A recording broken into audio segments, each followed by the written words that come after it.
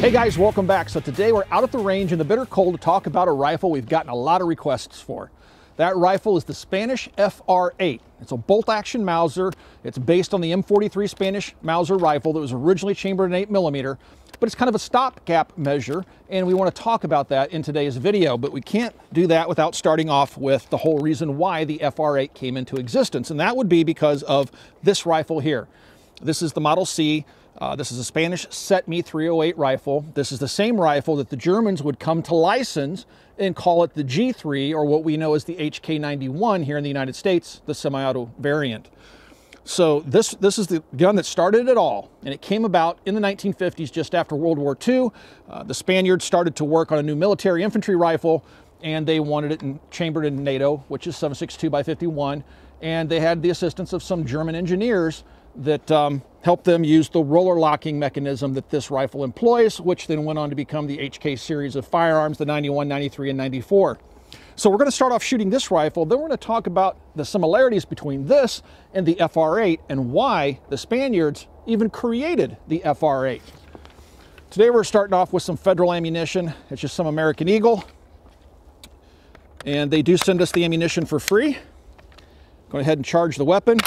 It's just like any other HK rifle you may be familiar with. One of the biggest differences, though, is this one does have a push pin lower, so it's a push pin here in the front. It's not clipped and pinned like most of the rifles you would be used to. But aside from that, just a beautiful rifle. Century made a clone of this gun. It was a pretty bad clone, but it was a clone built off parts kits. But again, this is an all-original gun. So let's shoot her here for you guys.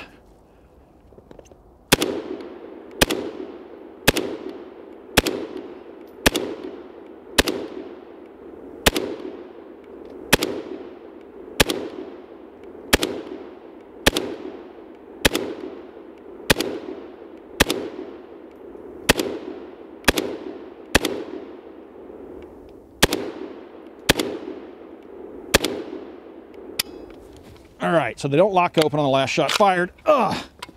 But that's the Spanish Set-Me in action. Now let's take a look at the FR8 and talk about some of the similarities between the two rifles, even though one is a roller delayed rifle while the other one is a bolt action.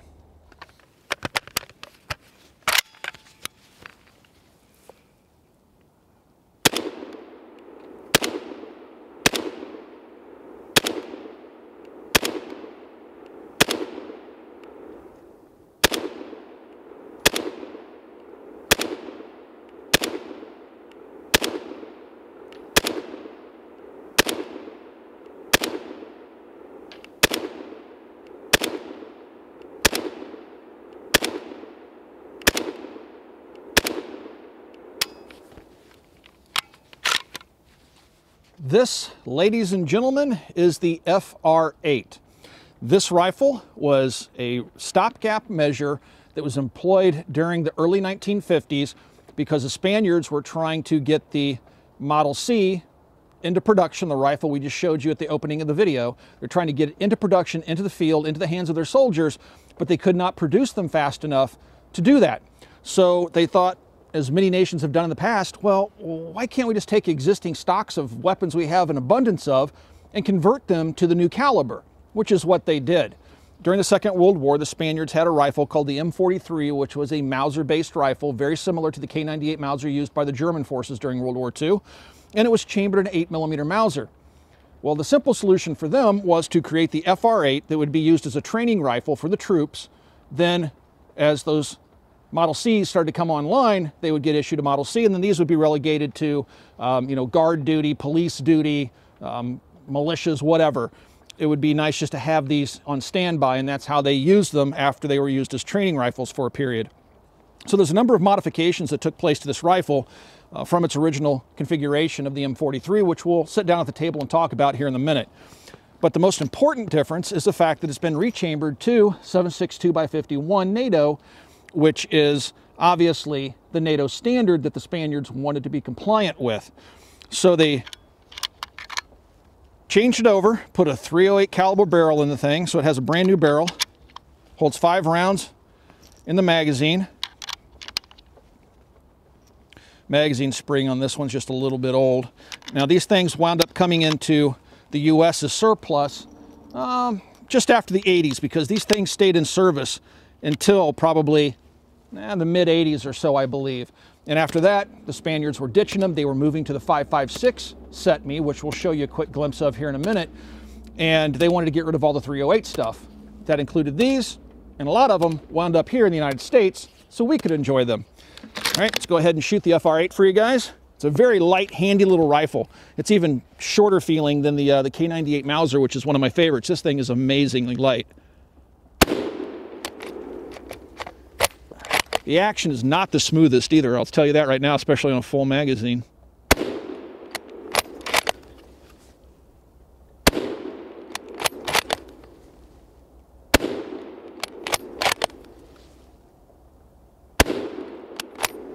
So there you go.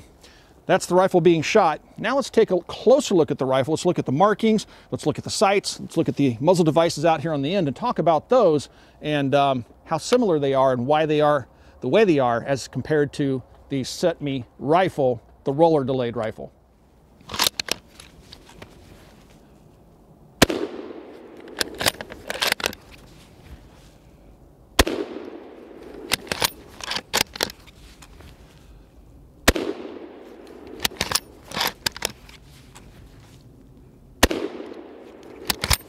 The FR8 has many features that the soldiers would eventually find on their set me roller delayed rifles. And that's what makes this somewhat unique in terms of military bolt action rifles. Now the Spaniards had two different versions, two different versions of the Mauser conversions. They did conversions to earlier small ring Mauser actions, and then they did conversions to large ring Mauser actions, the K98s, which they called the M43, which is what became the FR8. So the FR7 would be a small ring Mauser, and the FR8 would be a large ring Mauser. Most commonly though, at least in my experience, you're gonna find the FR8s based on the large ring Mauser action. So let's start off by talking about the action itself. So as I've already mentioned, it's a Spanish M43 8mm Mauser action that was converted to 308 or 7.62x51 NATO. And they did a few things to accomplish that. But first, let's take a look at the action itself. It has a straight bolt handle. It's not downturned like the German K98. And the serial number here on the bolt does actually match the receiver. We'll take some pictures and show those to you guys. And I'm going to go ahead and disassemble it, which is just like a K98 or any other Mauser of that era. I'm going to go ahead and pull this little lever out by my index finger here. I'm just going to pull this lever out, pull the bolt back, pops out. Now you can clean the rifle from the breech, as you should.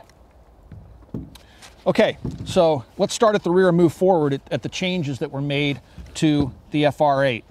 First, the most obvious is this large sight tower that's, that appears back here that is a diopter sight, which would be very similar to what the soldiers were going to find on their set me rifles, the roller delayed rifles, when they got those issued to them. So this sight was intended to give them the exact same sight picture. Right now it's set up with the 100-yard V-notch. If I turn it one click to the right, that would be 200 meters, and then you're going to have a peep aperture. Turn it one more time. That's now 300 meters. And then you have to go all the way back the opposite direction to 400 meters. So it's very similar to what, again, you're going to find on HK91, set me, rifles like that. Now the next thing that the Spaniards had to do was, I don't have any pointing device here. Actually, maybe I do. I always have a pointing device. It's called a round. So right here, see if Jason can get a shot of this. Right here in the front of the magazine and the follower, there's a little spacer in there. The 8mm Mauser is much longer than the 308. So, well, technically the 7.62 NATO. So they had to put a little spacer inside there so the rounds wouldn't ride forward. Now the guns would probably still cycle and work without that little spacer, but the Spaniards went ahead and put that spacer in there for the troops.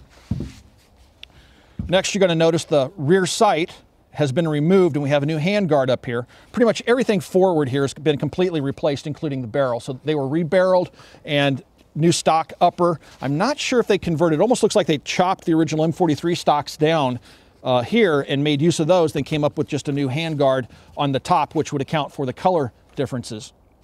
So you will see that the rifle's been shortened, has a new barrel, and this is where things get really interesting with the rifle. Now the diopter sights on a bolt action are really cool, but this is another really cool aspect of it. So let's talk about this area right here on the FR8. So it looks like this is a gas tube running down here, but actually this tube stops right about here.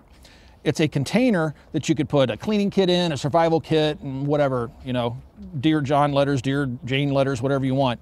But the intent was to mimic the Set-Me rifle. And that means this is supposed to be a representation of the cocking tube of the Set-Me, except inverted and put upside down. So I'm going to go ahead and lay this down here, and I'm going to show you what I'm talking about with the actual Set-Me.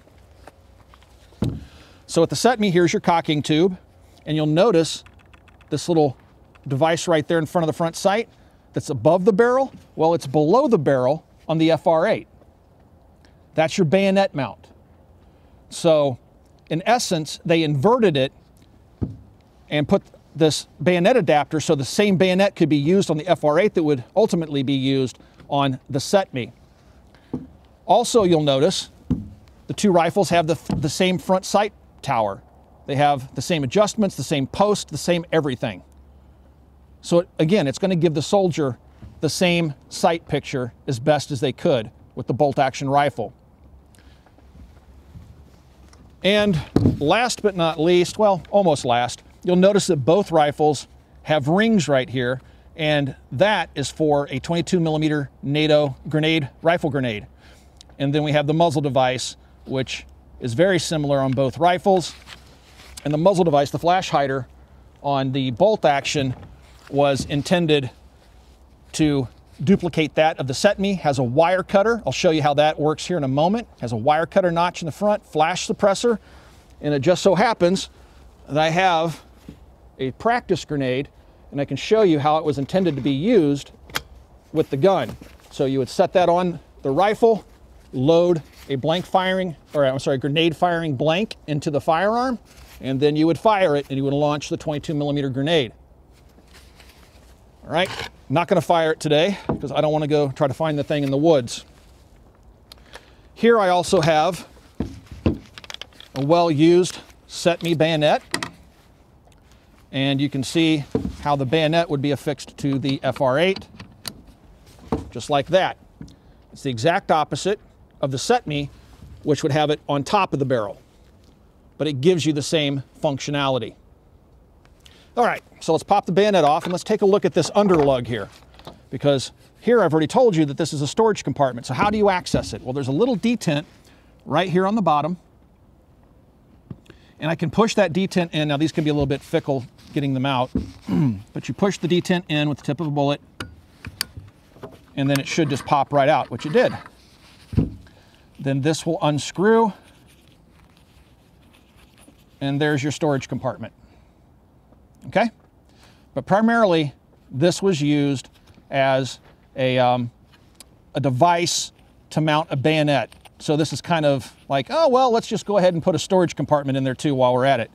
Put it back together, you just simply slide it in, press that little detent down, and then rotate it till it locks, and voila. I like to loosen this up a little bit and back it up against the front of the rifle there so it stays snug. So that is, in essence, what makes the FR8 the FR8. I'm gonna go ahead and put the bolt back in the gun. Just like the Mauser, the M43 before it, when the gun runs dry, the gun tells you the gun's empty because the bolt stays to the rear. All right, I think that's pretty much everything. I think I mentioned that it does have matching serial number here on the receiver and on the bolt. I don't know if Jason can zoom in. And then there's a crest on here. It's kind of worn a little bit, but you can see the serial number there on the receiver. And then you can see the serial number here on the bolt. And I want to say this, it's kind of hard to read. Looks like it might say 1954. I've seen a lot of them from the 1952 era, but it's kind of hard to read. So keep in mind that they refinished old rifles that may have been, you know, like this one is a little bit rough. So it looks like it might have a little bit of surface pitting and things like that. They stripped them down, just refinished them, gave them a basic park, and then sent them out. All right, enough of that. Oh, wait, you know what? I want to tell you about one more thing while I'm talking about it. I almost overlooked it. So right here you have a sling swivel in the front. If you take a look at the Set Me rifle, let me lay this here for you guys. You'll notice you have the exact same ring up here intended to be used with what we commonly call the HK hook. All right, so this exact same sling was intended to be used with the Set Me as would be used with the FR8.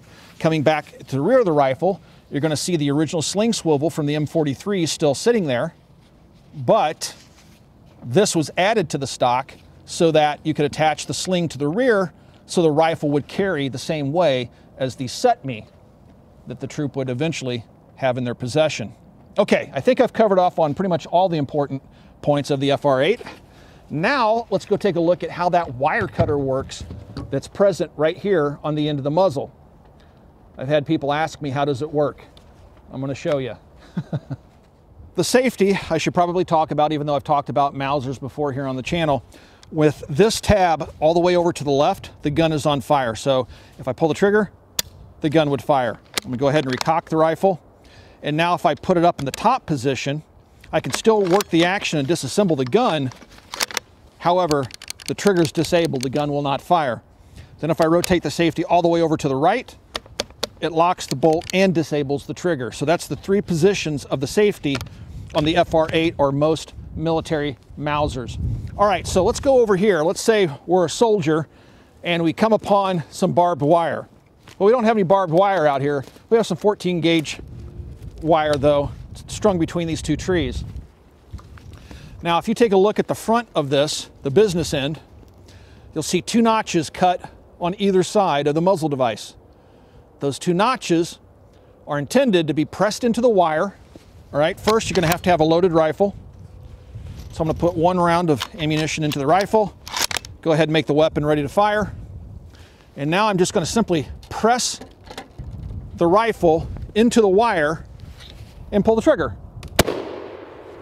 And there you go, wire's cut. Pretty simple, right? I know people have said, oh, they thought that it was intended to get onto the wire and twist the wire. No, guys, it's very elegant in its simplicity. You simply press the wire into the notches, put a round in the chamber, pull the trigger, and boom, you've cut the wire. But you've also alerted the enemy you're coming through the wire, so it's a trade-off. Probably not the most used device on any of the guns. The Model C or the Set Me would have also had that, and does have that on its muzzle as well.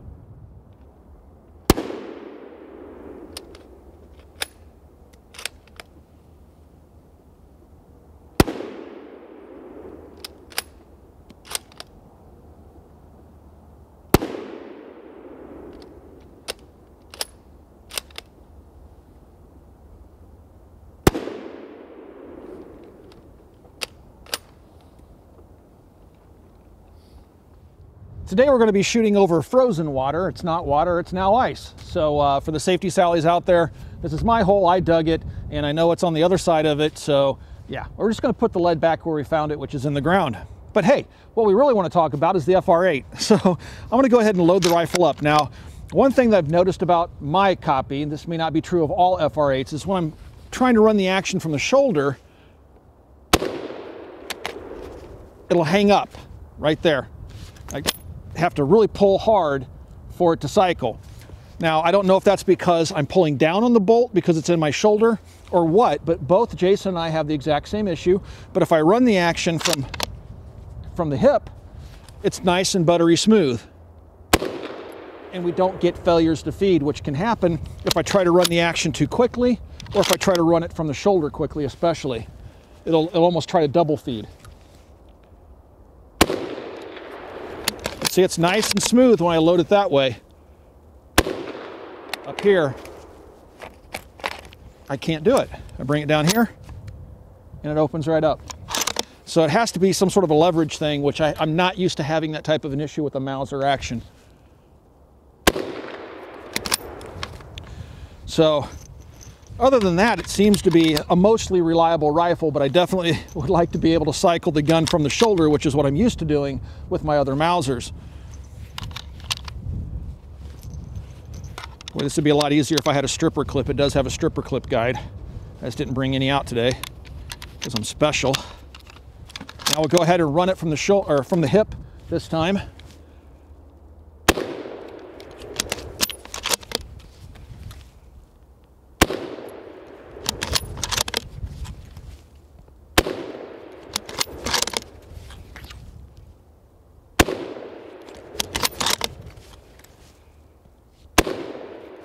And flawless function. All right, so there you have it. Inevitably, I'm going to get asked, Mac, where can I pick up a FR8 at?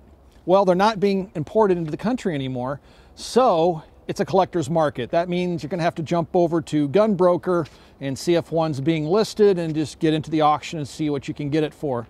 I don't recall what I've paid for this one. I've had it for quite some time. I'm guessing I probably paid around 300 bucks for it, but today's market, I don't know. I haven't checked in a long, long time, but that's where you're going to find them for sale. Guys, if you'd like to continue to support us here at the Military Arms Channel, the best way to do that is to become a Patreon supporter. We take no industry money, and we are 100% viewer supported. So swing by Patreon, just check it out. There's a link down below in the description, and consider becoming a Patreon supporter. Also, another great way to support us here at the channel is to pick up a t-shirt from our Forged from Freedom t-shirt store, which there is a link in the description down below, in the t-shirt down below. And also be sure to check us out at Copper Custom, which is where you'll probably be able to find some of those L carbines here very soon.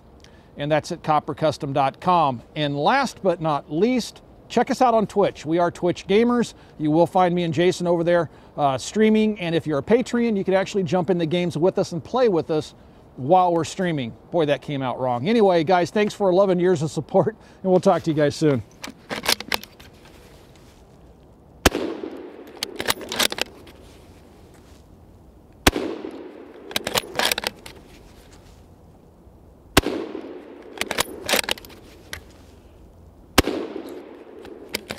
This is the Set Me Model L, which would ultimately replace the Model C in military service.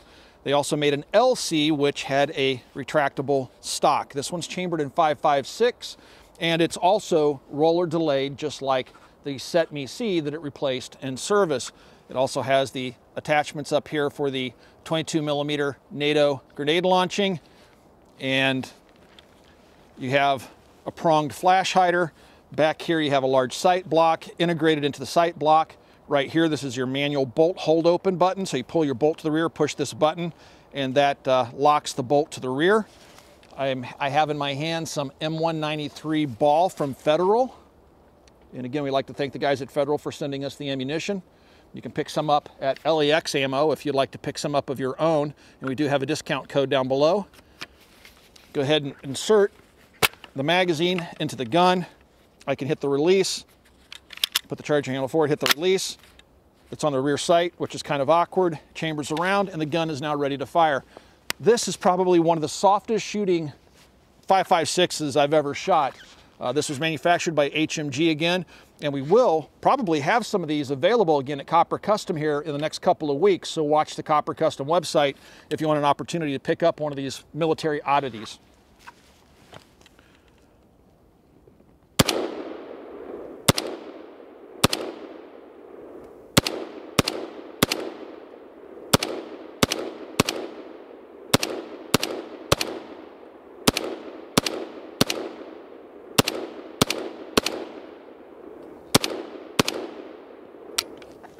And it does not lock open. So the last shot fired.